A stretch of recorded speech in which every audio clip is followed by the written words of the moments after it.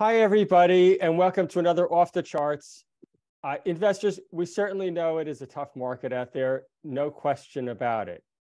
But that is why we need to find the companies that have that huge multi-bagger type of potential upside to really help offset the risk that's in the market right now. And the way that we do that is to find those companies in a very early stage with extremely compelling projects and also near-term news catalysts that will carry the day if they are successful. And that's what we think we have on offer today with Arvind Misra, Managing Director of Belararox, because Belararox has those characteristics I just mentioned before. It has that potential to really be a multi-bagger. It has near-term catalysts, and it's also, importantly, in the commodities that are still in structural demand. And with that introduction, Arvind, welcome. Thank you, Greg, and I'm really pleased to be on your platform talking to you today. Great, great. Hey, Arvind, people back people as much as the projects, and Belararox is a geologist-led company. Can you just talk to us a little bit about your background for a moment? Look, we have a lot of geologists. I am myself not a geologist, Greg. I'm a mining engineer by trade, but I have been in the industry for quite a bit of time. I came to Australia in 1988 when Rio Tinto brought me out, worked in their underground coal mines. Then I did some time at Mount Isa mines where I was doing a lead and zinc mine over there. And then I did a couple of years of a very large copper mine in Zambia for Anglo American. And then I led a company in an IPO in 2007 where I established a brand new copper mine in India, was established for 10 years. So my background is a mix of a lot of base metal work and bulk commodity. But in terms of geology, I'm very blessed with having a very star-cast board. That's right. And the leading geologist that I have on my board is a very renowned lady, Michelle Stokes, 35 years of experience, and her husband, Dr. Greg Partington, who is our chief technical advisor, and also they are the largest shareholder of the business because they brought the main project to us. Between them, they have 70 years of experience, several findings, which they have taken from grassroots all the way to ASX listing successfully. So I have got very good geologists. In addition to that, I employ a very good exploration manager, Chris Blazer, who is predominantly site-based. So plenty of geology experience in my team. Yep, exactly. And then, looking more towards Belararox, the company itself, maybe just give an overview. And obviously, Belara, the project, is the major focus. Yeah, very correct, Greg. Belara is our flagship project, which is in New South Wales. And it's about a 3-hour drive from Sydney towards west. And it's in the Lachlan Fold Belt, not as Elephant Country, where there's a lot of other large mining companies producing base metals like we are trying to produce or explore. And that project actually was owned previously by another listed company called Iron Bark. And before then, it was listed by several other companies.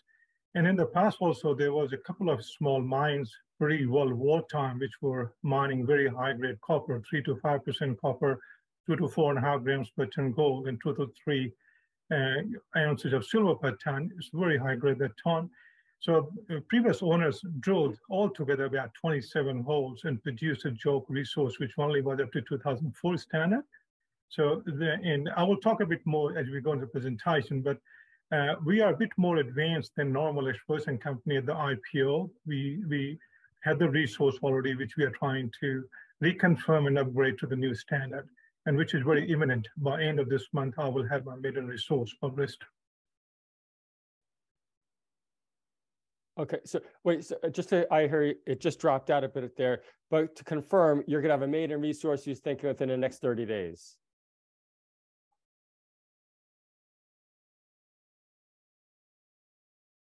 Arvind, it seems to be dropping out. Hold on.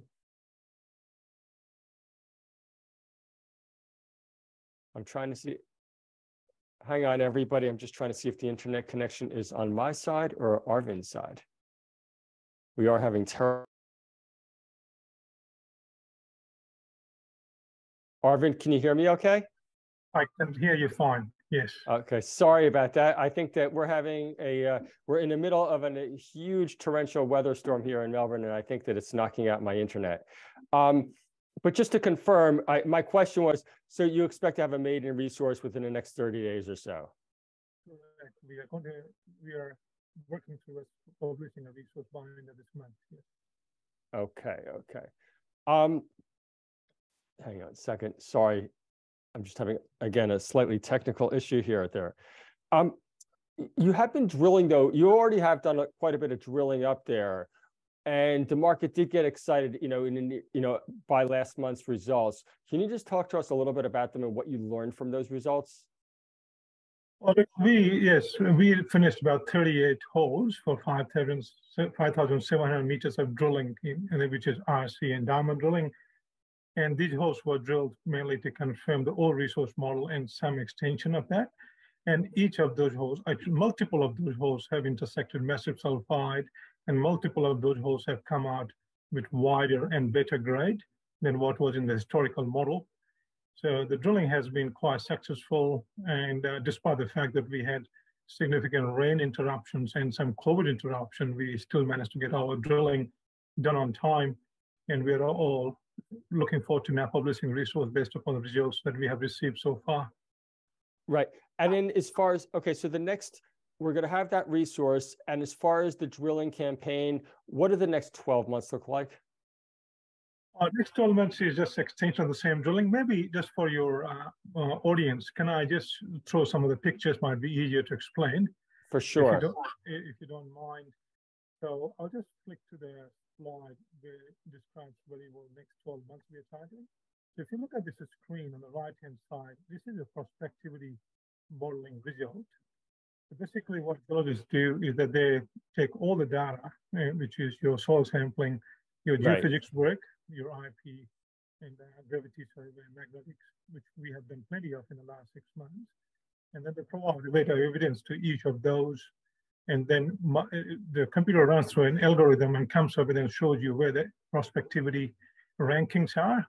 So you can see on this one, the yellow colors are the most prospective, and which is confirmed by the drilling in the Belararox region, where my cursor is right now. Belararox mine, you can see it's very prospective, and the native B mine on the southern side.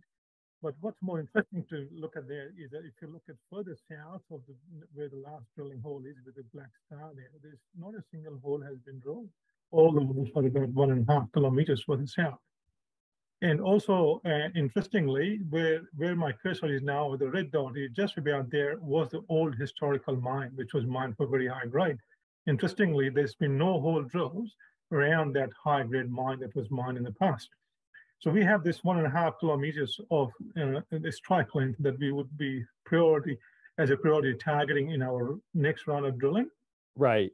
Which we are looking at commencing sometime next month. We are in the process of getting approvals and sorting out our contractors and suppliers to start commence the drilling. Probably second half of next month at this stage. And in addition to that, you can see there are some other targets which are in the more of a brown color. And they're not, in our opinion, less priority than anything else. That yellow colors, basically because there's not much work that has been done. That's why they are.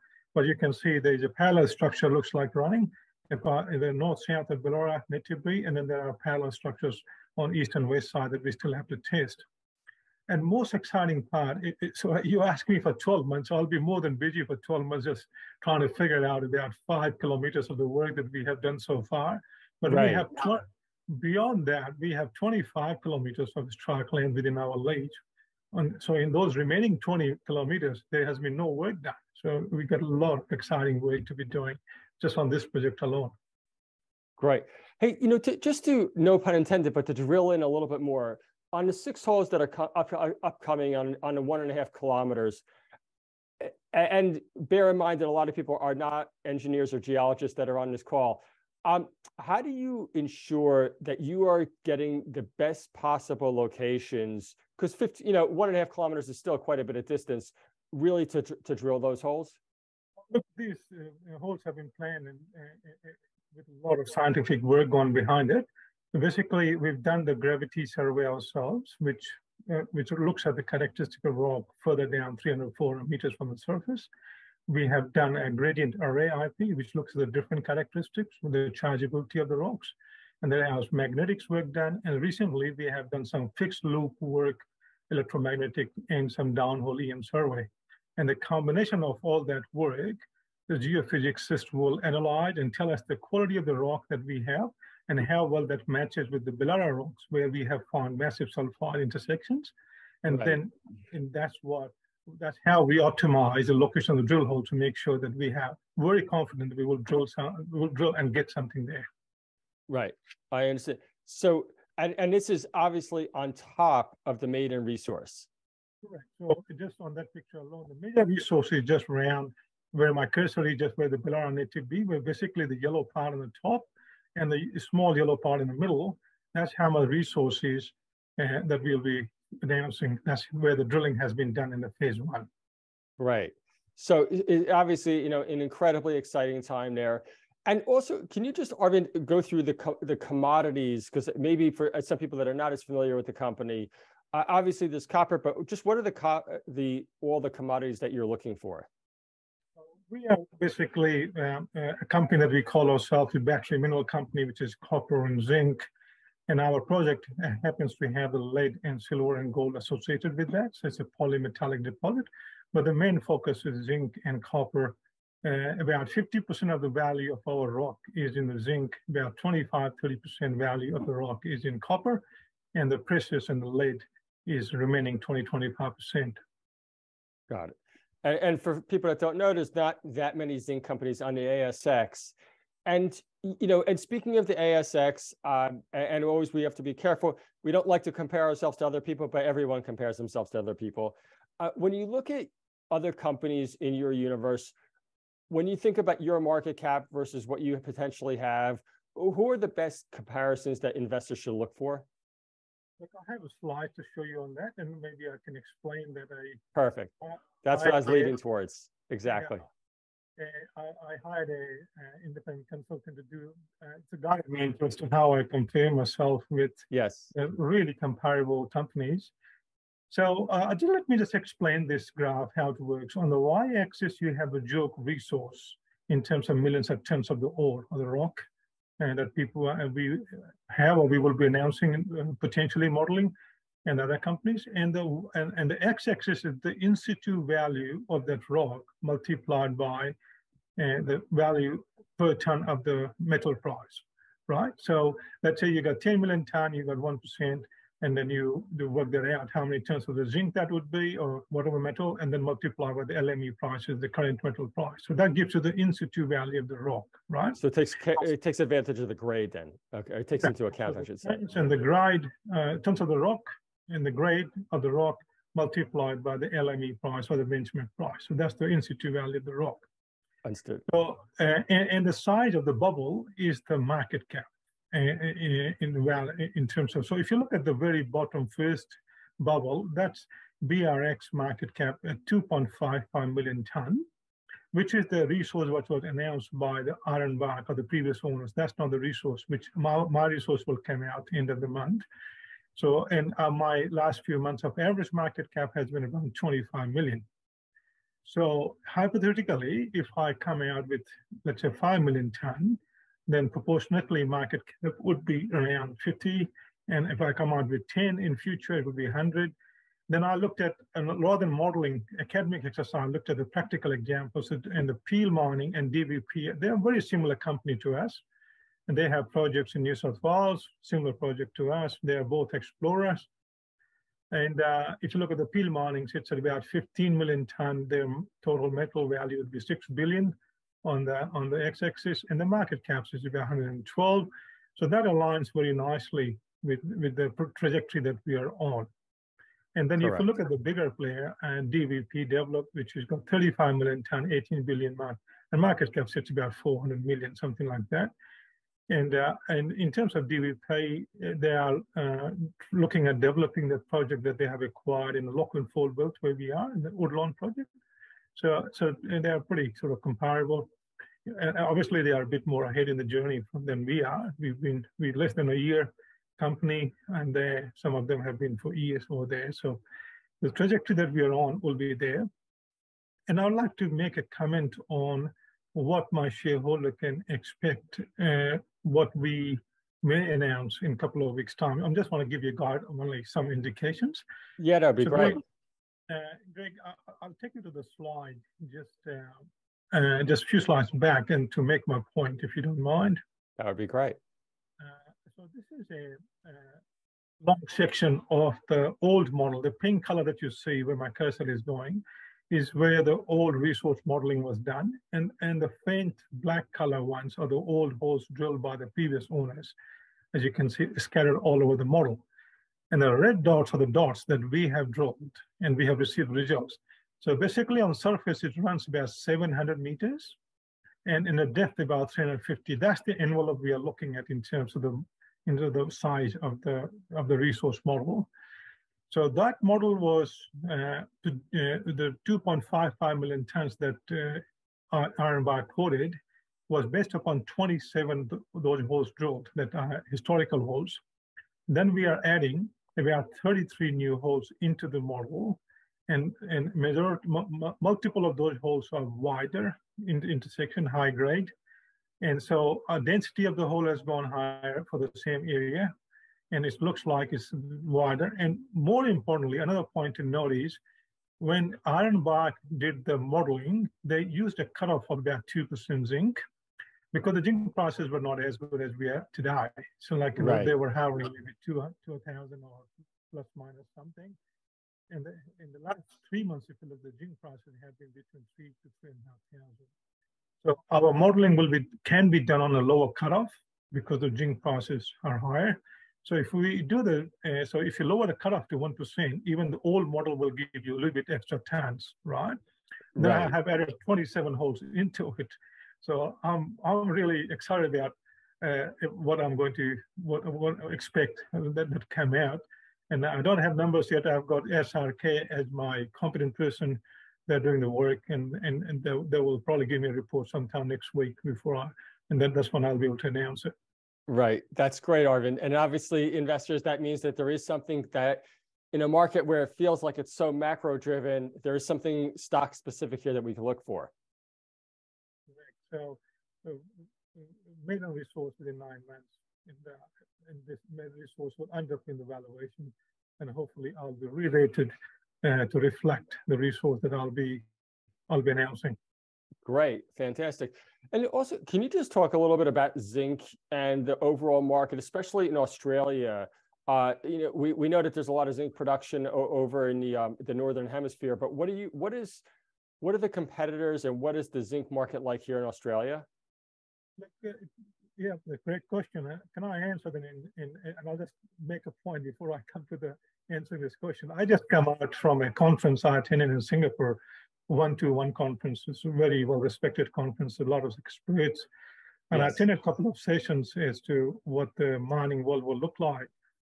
And one of the very good statistics was quoted in there was that the decarbonization of world, which everybody is now working on, will require about $40 trillion worth of investments, 40 trillion. And 10 trillion of that is the mineral space, 10 trillion. So, and a couple of products and main products that we are generating, zinc and copper, they are all going to battery, zinc, particularly in the long-term storage. And the copper obviously goes into the loader battery and also the technology material. So the fundamentals of these commodities are looking very, very strong. Zinc has been put on a US critical mineral list this year. And zinc is one of those commodities where you find there's not been too many new findings that will come onto the production streams in a hurry. So there's a lot of zinc depletion happening, but there's not a lot of too many new projects coming out. So zinc itself is well placed in future. Right. And then also, as I mentioned, in Australia, there really is not a whole lot of zinc, is there? At this point, anyway. Correct. We are not the largest zinc producer in the world. There are some good mines like Montage and places like that. Century Zinc is doing some. But in terms of massive zinc production, no, we're not the topmost. Yeah. Right. Arvind, just switching over to the corporate side for a second, you're a new company on the ASX. Can you just talk to us a little bit about that process? Yeah, sure. Can I just throw a screen again here? This is my new company, very tightly held register. Okay. We only have 54 million shares on issue. This includes the 7 million shares I placed last week at 55 cents. And options on issue 37.3 million, which are all BRX4 options, which are loyalty options. They are tradable on the stock exchange. They're trading, I think, around 8 cents. Right. And, cash, we got plenty of cash now to take care of ourselves for next wall. In terms of my top 20 shareholders, they own about 57%. It's pretty tightly held. Right. And I've got a lot of large shareholders and very good support from some of the key brokers that follow us very keenly. The Yes. Canaccord and Loss Partners and CPS and people like them. They're very supportive of what we're trying to achieve. Right. In terms of my team, if I can just throw a very quick introduction. Neil Warburton is my chairman, Greg, a legendary mining entrepreneur and mining professional. He's on the board of many, many companies. He was MD of Barminco for a long time and also on the board for IGO for a long time. And Michelle Stokes, I spoke about her. Yes. Simon Robertson is our expert finance guru, a chartered accountant and ASX compliance person. And John is a legal person and also the company secretary. And more importantly is Greg. Greg is the brain behind my exposure program. He's a very experienced campaigner. He has done many, many great findings, including below 3 million ounces and Tampia, which rages, and the Duke exploration that's named few. And right. him and his wife is the one who founded Belararox for us, and we vended the project into the IPO. And Chris is our exploration manager, and he's the guy who's running the operational side, based in Mudgee itself, Monday to Friday. He's out of Sydney, does a commute. So very good team. Yeah, fantastic. Well, Arvind, it's certainly very, very exciting times. As I said, you're a new company, and more importantly, you're doing activities. You're doing a lot of work. Everybody, before I open it up to Q&A, Arvind, if there are one or two points that you want people to leave today to know about Belararox, what would they be? I have a good slide for that. Just key point for the investors. Yes. This slide here. And I won't read everything, but I'll just make the key points. Key points is that we are a very advanced mineral explorer. We're in the right commodity that world needs, battery minerals and technology space.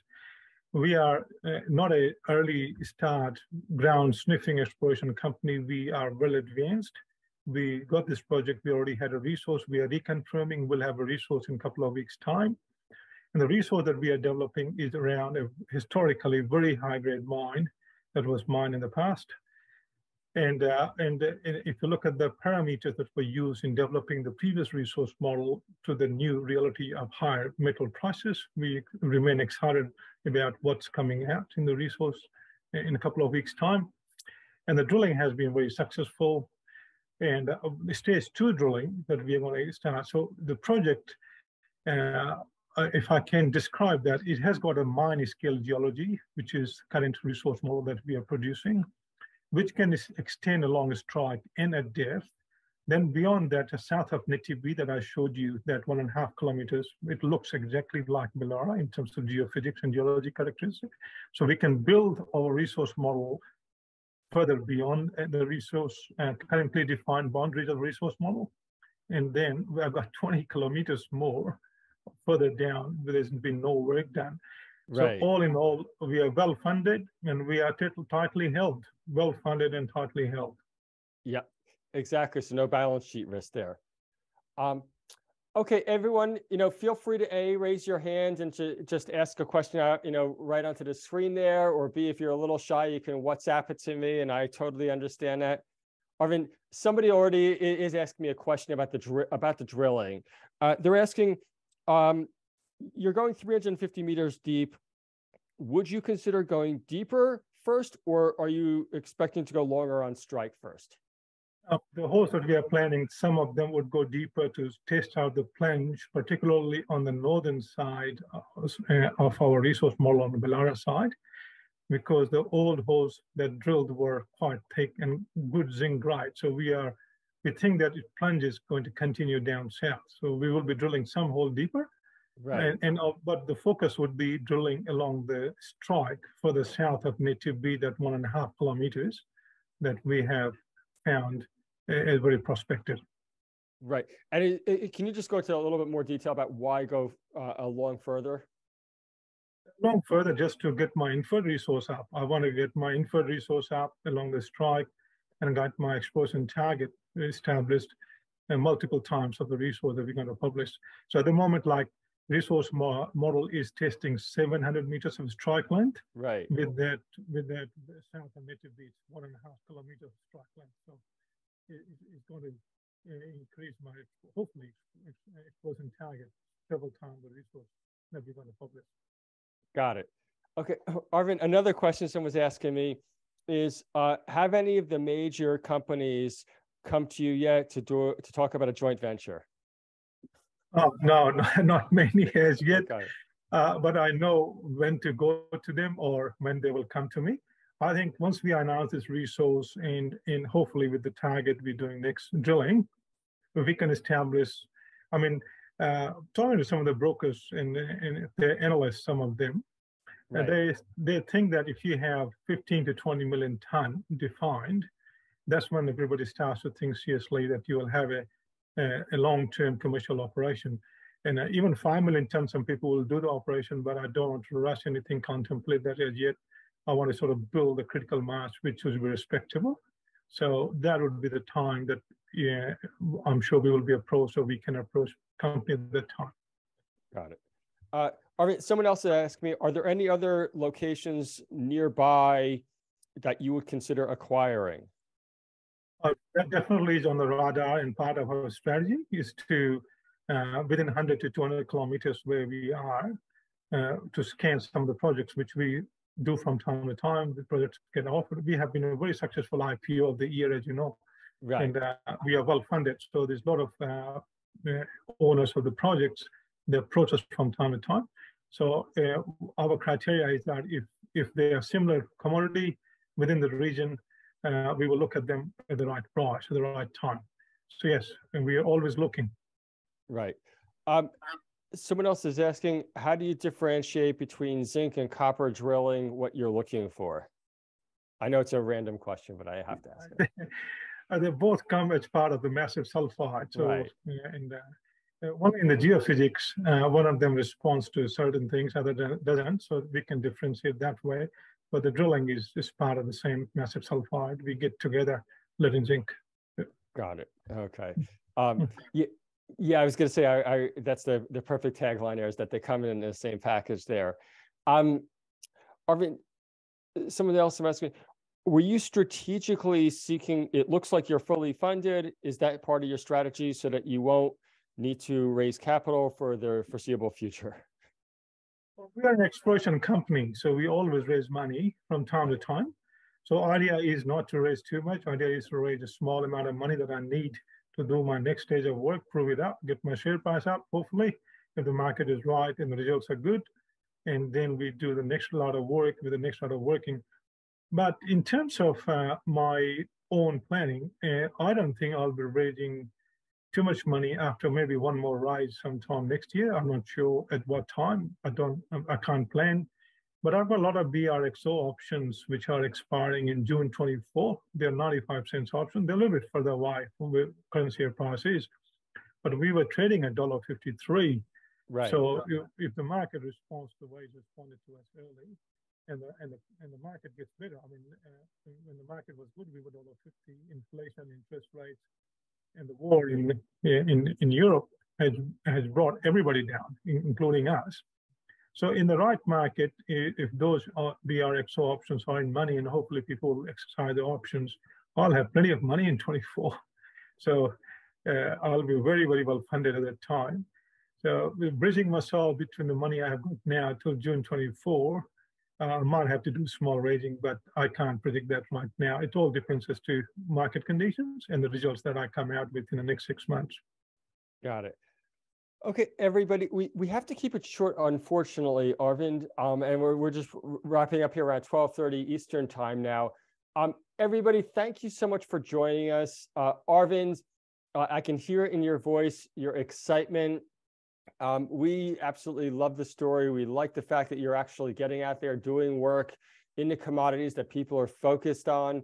The share registry, it does look very tight, well-funded, very thoughtful. Anybody, if you have any further questions that come up after the fact, just let us know. We'll make sure to get them over to Arvind. Arvind, thank you so much for your time. Greg, I'm grateful for the opportunity to talk to you and your support base, and I look forward to doing another one. If whenever you invite me, I'll be there. Absolutely, and especially after this maiden resource comes out and the share price is a lot higher, for sure. Thanks for watching another episode of 180 Markets Off the Charts. If you want access to thousands of capital raises, sign up at 180markets.com.au and you'll get access to our very next capital raise. Thanks for watching.